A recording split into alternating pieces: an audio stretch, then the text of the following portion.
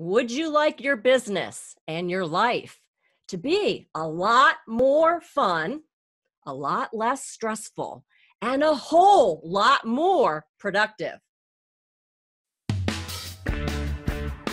Hi, I'm Small Business Stacey, I'm Digital Dave. where marketing. Meets technology.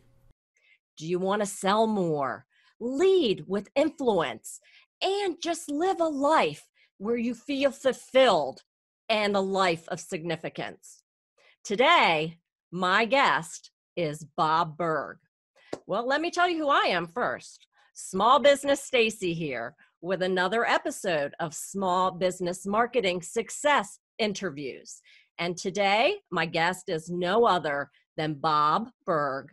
And he's going to share 2 simple words that you can use to achieve extraordinary results, both in your business and your personal life. Welcome to the show, Bob.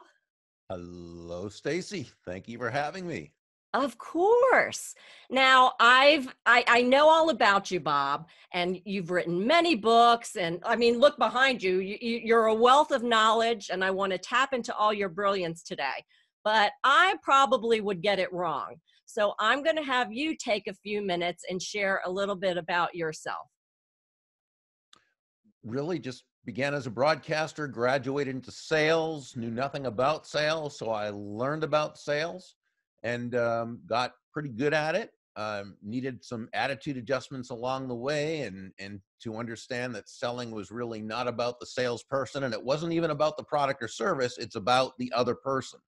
And once I understood that, that made a big difference. So from there, I eventually became sales manager of a company, started teaching others what was working for me. And as they used to say on Seinfeld, yada, yada, yada, 35 years later, here we are. 35 years later, wow. Something like that. Yeah, but who's counting, right? I'm not. All right. Well, you know, Bob, that's about the professional you, but my audience really wants to know about the real you. So I have some additional questions. Okay. Ice cream or sherbet? Ice cream. Okay. Any particular flavor? I'm a chocolate ice cream person. Yes. Yeah. Okay. We'll get along really well. Batman or Superman? I actually go with Superman. Any particular reason? He just seems like a nicer guy. Well, that's what's important when you're when the world's falling to bits. Oh, I think he gets the job done pretty well. He definitely gets the job done. That's ultimately what matters. And log cabin or modern home? Oh, modern home. All right, with lots of books. Yeah, definitely a library. My home is basically a library with scattered furniture. A library with scattered, okay. Multi-purpose, I love it. Yeah. All right, let's get into some meat and potatoes. I know my audience is clamoring to know what these 2 words are that you are a real expert in that can really help them achieve extraordinary success, both in their business and personal life. Do you want to tell us what that is? You know, Stacy, I was listening to you talk about those 2 words. I don't know what those 2 words are. So would you mind sharing them and I'll comment on them and make believe I know? Well, fair enough. And maybe I'm mistaken because there's a hyphen in those 2 words. Oh, you're talking go-giver. 2 words go-giver. are go-giver. Oh, okay. I got you. Ha, very good. Very clever. So what is a go-giver? What is a go-giver? Yeah. It's simply a person who understands that shifting their focus, and this is really the key, shifting their focus from getting to giving. And when we say giving in this context, we simply mean constantly and consistently providing immense value to others. It's understanding that doing this is not only a pleasant way of conducting business, it's the most financially profitable way as well. So you can have both. Absolutely. Absolutely. Meaning you can give and get at the same time? Well, you give and receive, and that's, and that's a big thing because it really begins with the giving. It begins with the focusing on creating value for others. Now, for anyone who might think this is just some kind of, la la kind of, oh, just do good at, no. When I speak at sales conferences, I'll often ask this question. How many of you would agree with the following statement? Nobody is going to buy from you because you have a quota to meet. And we all raise our hands because we know that's true. Right. How many of you understand that nobody's going to buy from you because you need the money and would like the sale to happen? We all raise our hands. How many of you agree? Nobody's going to buy from you because you're a really nice person. We all agree. No, they're going to buy from you because they believe that they will be better off by doing so than by not doing so. And that's the only reason why anyone should buy from you or from me or from anyone else. And what that means is that it's actually in the best interest of the salesperson to place their interests aside and focus totally on bringing and communicating immense value to that other person. This is why we say that money is an echo of value. The value must be the focal point. It must be focusing on that other person. When you do that, the money you receive is simply a natural result of the value you've provided. So yes, you give and you receive. It's almost like it's turned on its head, because small business owners always think, I need to get more dollars in the door, more, right? It's about me. I need more money in my bank account. And they're never really thinking about giving first, right? So that it then, comes back to them. And it's not that you don't need the money in your account. Of course you do. You're in business and that has to happen. The question is, what's the best way to make that happen? What's the best way to create that, what we call benevolent context for your success? Is it to go into a presentation focused on yourself and on the money that you want this person to give you?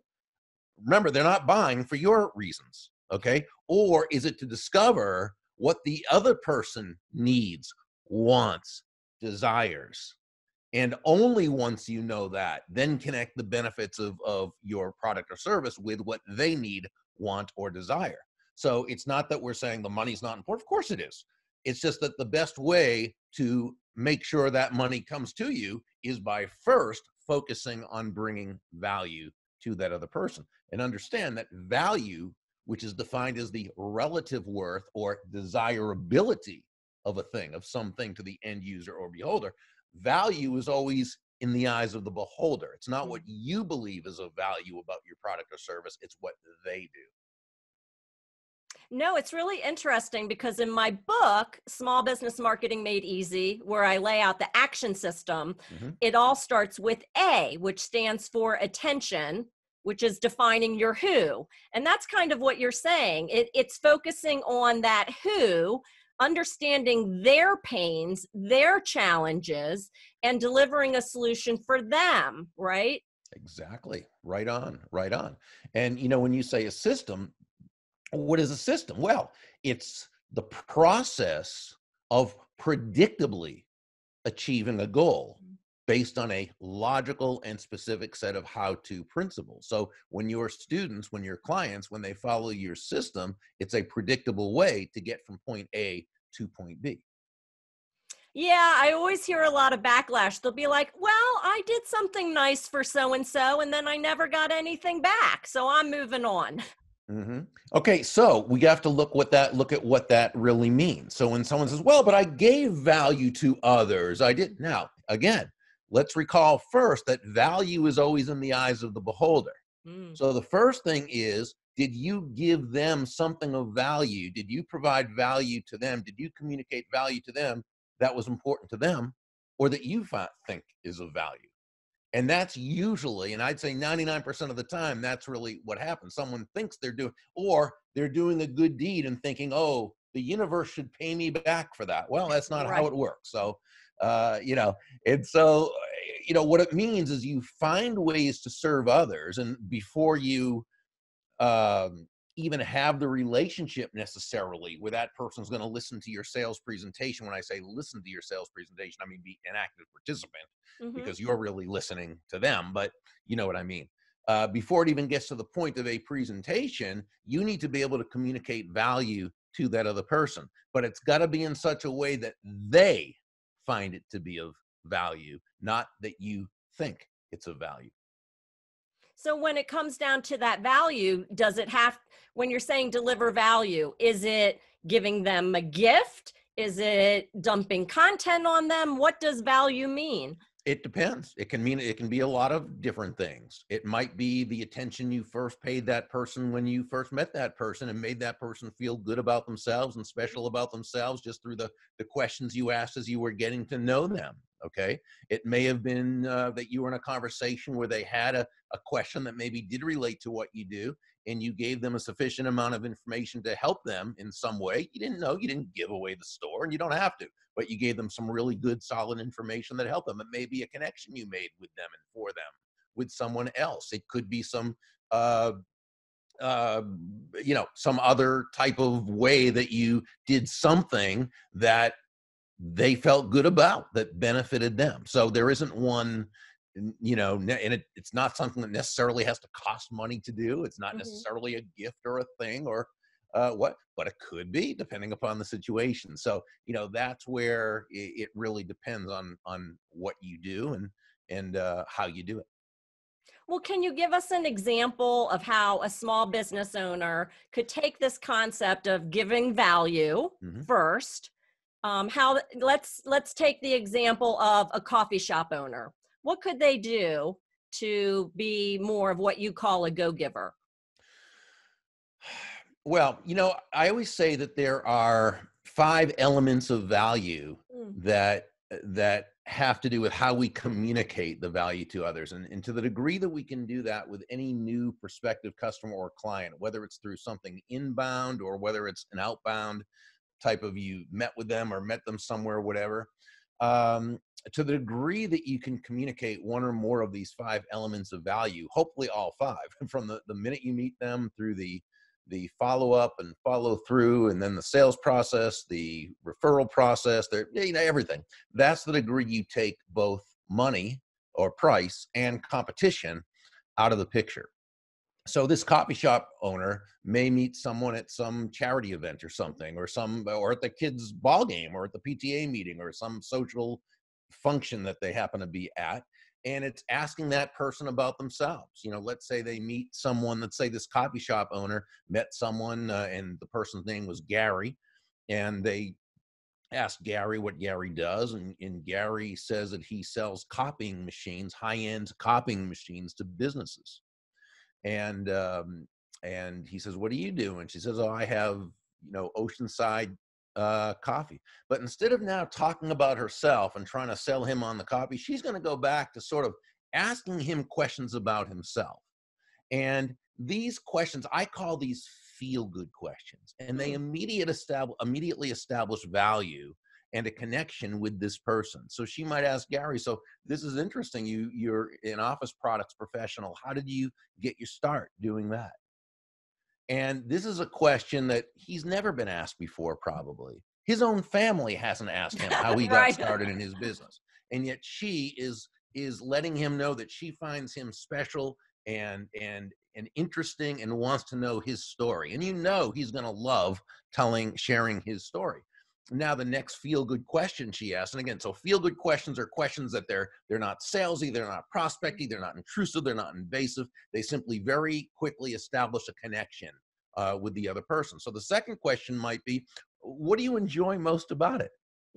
Okay, and this is so different from so many teachings which tell us to immediately find their pain, right? Reach into their heart and tear it out. Right now, they're not ready for that. Right now, we want them to feel good. We don't want to find their pain. We want to find their joy, right? And have them associate that joy with us. And so, we ask him what he enjoys most about what he does. Now, he answers that question. These are feel-good questions, right? I mean, who wouldn't enjoy being asked those? Now comes what I call the one key question that will separate you from everyone else this person's ever met. Okay. This is not one of the feel-good questions. This is its own separate question. And it sounds like this. Gary, I always love connecting good people with other good people. How can I know if someone I'm speaking with is a good prospective customer for you? Ooh, wow. Yeah. See, that's value, right? And Gary said he's probably never been asked that question either. So he says, well, I guess if you're ever in an office and you notice a copying machine, and next to that copying machine's a waste paper basket, and that waste paper basket is filled to the rim and overflowing with crumpled up pieces of paper, that's a great sign that copying machine's been breaking down a lot lately, and that would be an excellent prospect for me. And she says, good, that's wonderful to keep in mind. And so boom, and that's one conversation where you already added significant value to that person's life. Now, you make sure to get his card. If he asks you for yours, that's fine, but it doesn't even matter. You ask for his card, and the next day you send a personalized handwritten note to that person. Yeah. And it simply says, hi, Gary. Thank you. It was a pleasure meeting you at the so-and-so function. If I can ever refer business your way, I certainly will. And you want to make sure that on this note card, it's 8.5 by 3 inches. Mm-hmm. It's got your name. It's got your contact information, plenty of white space to write the note, but it's got your picture so that they see you, they know who you are. Because as human beings, we think in pictures, we process information different ways, but we think in pictures. You write it in blue ink, so it's obvious that it's a handwritten note. Then you put it in a number 10 envelope, hand stamp it, hand address it in blue ink, and send it that day. He'll get it that next day, and or send it that same day if you can. He'll get it the next day. He takes it out. He sees your picture. The warm, fuzzy feelings come back, and there's a note. But it's not a note with a business card stuffed in there or a coupon or come buy my coffee. It's thank you. It was a pleasure meeting you. If I can ever refer business your way, I certainly will. Okay. Now, this is just the start. I mean, it's a whole follow-through system. But I'm just saying, when you said, what do you do to bring value to another person? You pay attention to them. You treat them like a valued person because they are. You And you mean you start the don't walk relationship into that the way. room and say, hey, baby, want to buy my stuff? Well, if you did that, I would buy. Okay. If you were Aw, selling coffee, thanks, that I Bob. would buy. But most of us, we can't get away with that. If I did that, someone would say, get away from me. So, No, that's yeah, why most exactly. people actually dread going to these networking events, because it's like, I just met you. What do you do? Oh, hey, baby, want to buy my And they stuff? feel, and And see, here's the nothing thing. that you said was any of that. No. And here's the thing. It puts pressure on you to feel as though you've got to come up with the perfect elevator speech, which, by the way, that person couldn't care less about at this point. Right. Exactly. So no, always go in there. What we want to do is move from an I focus or me focus to what we call an other focus. Yeah. Well, there's a reason we have 2 ears and one of these, right? Exactly. Yeah. Exactly. And I love, love, love the handwritten note. My audience knows I'm Absolutely. a big proponent of, stop sending a text or just being so impersonal, that there's nothing more powerful, in my opinion, than the handwritten note. Exactly. All Exactly. right. So you've sort of laid out a system that a small business owner can follow to provide value. So, Mm-hmm. and I love how you are systematizing it, because it's not just asking one question. You gave a series of questions. And then, so the person gets the handwritten note. Does the system just stop then? Oh no, I mean, I was just giving you part, that initial part. You want to be able to follow up with this person now that you've got them on your list. Now create the relationship. When there's something Exactly. that they may find to be of interest, send it to them. When you have a connection for them or someone you think would be great for them to meet, make sure you send that to them.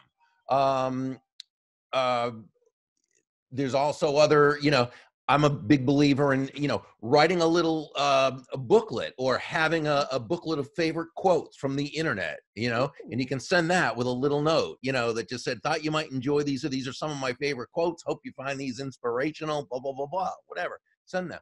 I love the idea of having a scratch pad or a notepad to send every month or so. So they keep that on their desk. They keep that by their phone. There are all sorts of great things we can do, but the best is to always try to find ways of connecting those good people with other good people. And when you Oh, do you that, just you listed become out that. so many great ideas. And as we're recording this, we're coming into the holiday season. And so small business owners are thinking, oh, well, I just send a holiday card, maybe a gift, and I've done my good deed for the year, right? Yeah, That's not probably really the what you're least. talking about. No, not at all. And in fact, you know something? They're getting a ton of holiday cards. Uh, Almost, I mean, you can if you want, but uh, don't even bother. Yeah. Because yeah, it is what it is, and it's fine to do that, but no, don't even consider that part of your marketing plan. If you want to do it because it's just a nice thing to do, fine. But they're getting tons of them, and so yours doesn't stand out. What stands out is that personalized note card. What stands out is that phone call. What stands out is paying attention to them as a human being. Uh, you know, and those are the things you want to do when you first. Now, you may have something you've put together, 5 ways to prepare your coffee at home to Hmm. get the best taste, and when to not drink coffee or something like that. You put out a special report, and you can just email that person if it's in a form of a report, and just said, I'd put this together. I hope you enjoy it, or you find it helpful. So that reminds them again that you're a coffee person, but you're not. There's nothing in there about coming into the store for coffee. It's 5 ways to enjoy your coffee at home. So again, you're providing some information to them. You're also showing your expertise and your Hmm. competence and so forth. Those are the things you can do. Now, can you have something in the back with a little ad about your store and about, of course, that's fine. But you basically want to make it about them. And to the degree you do that, that's the degree that they become more attracted to you and what you do. It's very true because I am constantly dripping on people in my funnel. They may have opted in to get a free marketing plan or something Hmm. like that. They want tips to grow their small business. They're not Hmm. really ready to buy. And so my motto is people buy when they're ready to buy, not when you're ready to Hmm. sell Not to them. right, So exactly. just like you're saying, if I find a piece of content or something helpful, I'll send that to them. Hmm. And it could easily be even a year later, but they come Hmm. back to me and they're like, Stacey, I could only work with you because Sure. you've been there with me all along, giving me helpful tips. You've never been pressuring me to buy from you. And so I think, small business owners, they're just so eager to make the sale today. They need Yeah. to take more of a longer term view, and their brand ambassadors will ultimately become their sales machine. Yeah, and also, and if it takes a year, it takes a year. It wasn't going to take less because you wanted it to take less, but it can also take a week, and it Yeah. can also take 6 months, or 3 months, or 3 weeks, or 3 days. You don't know. That's why you want to constantly be filling your funnel, because at various times people are going to come out of that funnel, but it's going to be, as you said, when they're ready to buy, not when you're ready to sell. Now let's go Yes. back to your coffee person again. Your copy person could have a Facebook Live every week Hmm. where it's not about the coffee, it's about the community. Mm. And this person interviews different business people in the community. But what she does is she interviews these people at her coffee shop. And it's, and the name of the program might even be, it's not about the coffee, Yeah. or something like that. Or it could be something as simple as it's your local business or something like that. And there's a feature, but it's always that person. And there's the warm background and there's everything in there that paints the picture of how nice the coffee shop is. But it's basically your coffee shop owner talking with someone from the community. And there's all sorts of people in the background too that give it a nice feel that this is where people are. So in other words, but she's not plugging her coffee place, okay, Right. other than coming from, so and so. You could even call it Coffee with Jeanette, or Coffee with Dave, Coffee with Dave and Friends, or something like that. And Dave is the owner and the friend is the person being interviewed, however you do it. But I'm just saying, with a little bit of imagination, you can build a whole community around that. And again, you're just providing value to people, because it's about how that person can grow in business through, the advice of this person. I love it. And I just want a message to my small business community. Don't say, oh, well, I'm not a coffee shop. This Right. This won't has work for nothing to do me. with, this is not about the coffee. Right, right.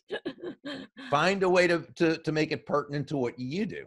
And again, when you do this thing in the community, assuming you're community based and that's where your customers are, just be that community leader, be that person who brings the community together through your Facebook Live and the discussion page, and get people involved and make people feel good about themselves and make people feel like they're part of it. And you'll see what happens. I love this. We've been talking a lot about the business side of things, but I know that you're both, the go-giver also applies to your personal life. So can you elaborate a little bit on that, of how do we bring this into our own personal life to get more abundance and significance? Well, in the book, we had John David Mann, my co-author, and we also put a subplot in there because, it's a business book and the publisher is a business publisher, but we put a subplot in there with Joe and Susan, the husband and wife, and how, things were a little rocky for them because they were basically trying to have a 50-50 relationship. And as Pindar, the main mentor in the story, explained to Joe, great relationships, whether it's business or family, are not 50-50. They're simply 100.